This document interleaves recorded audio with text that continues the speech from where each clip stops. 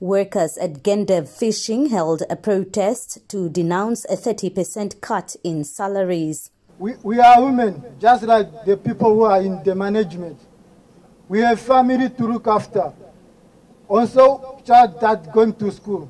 We do not like our salary to be reduced because we are already receive very low salary.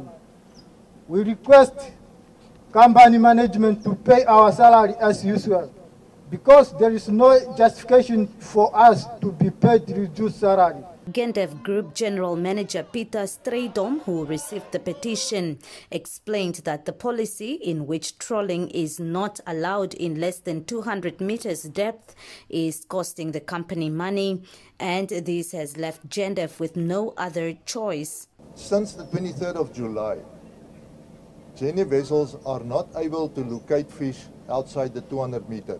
We've put in a request to the minister and his officials more than once, asking them to allow us to catch inside the 200 meter.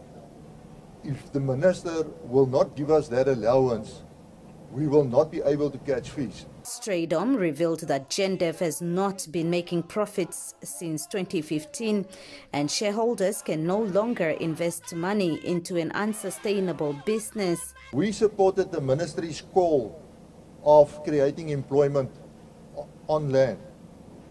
Now the ministry is not supporting us.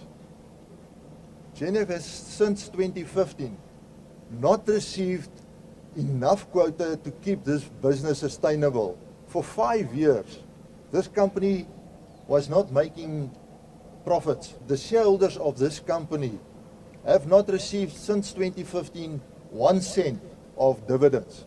Straydom emphasized that Gendev needs 250,000 tons of fish to survive. The general manager informed the workers that the situational request will be highlighted when the fisheries minister visits the company and unions on the 7th of December.